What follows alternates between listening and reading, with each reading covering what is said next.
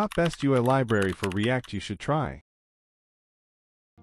Gluestack, an open-source free React UI library that use a lot of free components. It has a customizable theme for React components as you can see in the screen.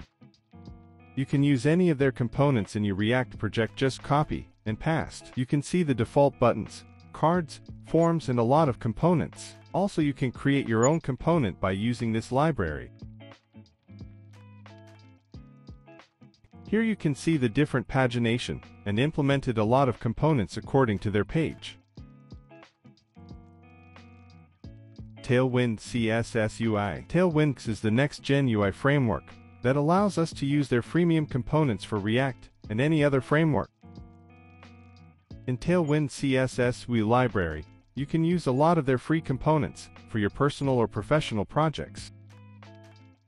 Their default design components are on next level. For my personal projects, I use Tailwind CSS and their UI library for better performance and responsive designs.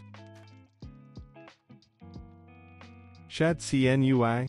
This UI library will blow your all designs.